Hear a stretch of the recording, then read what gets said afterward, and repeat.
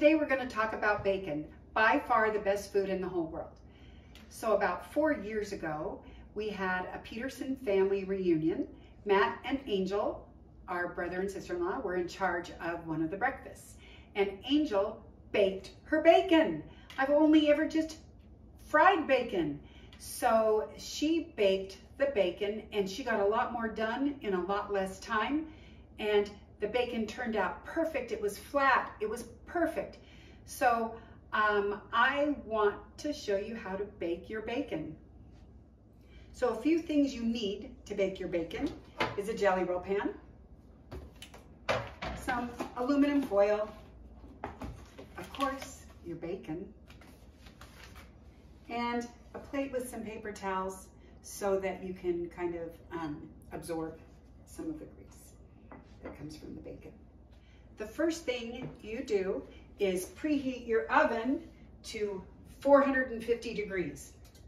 So I'm going to bake. There we go. We've got that going. And the next thing you do is you're going to line your jelly roll pan with aluminum foil. This makes it so there's a lot easier cleanup. So it usually takes 2 sheets. So get this on. And crimp it over the edges, like so. And I'll get one more piece. This just makes cleanup so much easier. You still got your bacon grease in there, but the cleanup, you don't have anything burnt to the bottom. Okay, you've got that done. The third thing you do is get your bacon, open it up, and get those yummy rascals on sheet ready to. So here we go. I just take them out and I put them on.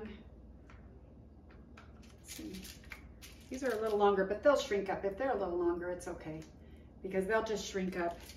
And I put them as close as can be, right next to each other. Nothing's better than bacon.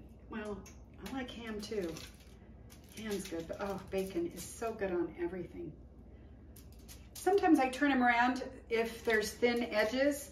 Turn them back and forth kind of so you can keep it even. You'll see as you do it, depends on the bacon, right? All bacon is not equal in thickness or size. And you'll see that as you set your time. Some bacon is thick, some bacon is thin, and your time will reflect that. I usually start it at 15 minutes and then might have to go up to 20 depending on if it's thick or not. So here we go. So let's see how many we got on there. 1, 2, 3, 4, 5, 6, 7, 8, 9, 10 pieces. We'll do this one later. And I'm gonna wash my hands before I pick up this tray and put it in the oven. So I'll be back with you in just a moment. So I just want to make it clear that I'm only doing 1 tray of bacon today, but I have a double oven. So if I was making it for a large crowd, I would use both ovens and I would make 20 slices of bacon at one time. Super awesome.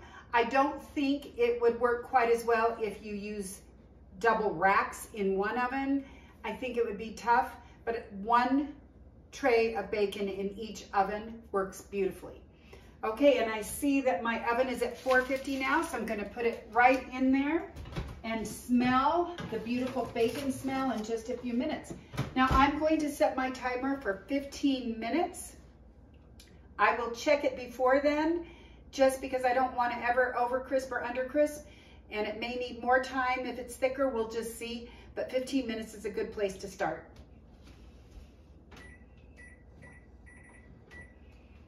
Okay.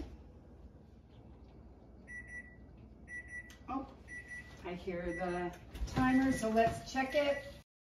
Okay, so let's check to see if it's ready.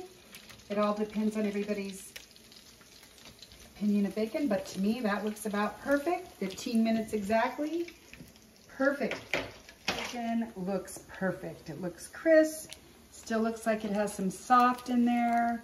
Kind of just pick it up and lay it right down. Just looks perfect. I'm so excited. You should smell it. I wish you could smell it because it is delicious. Smelling delicious. Okay, so I'm going to put this paper towel on top of it and just kind of pat it to get the oil off. I do like a little bit of grease though, I admit. So there you go. Perfect bacon. It's flat. Thank you, Angel, for teaching me how to bake my bacon.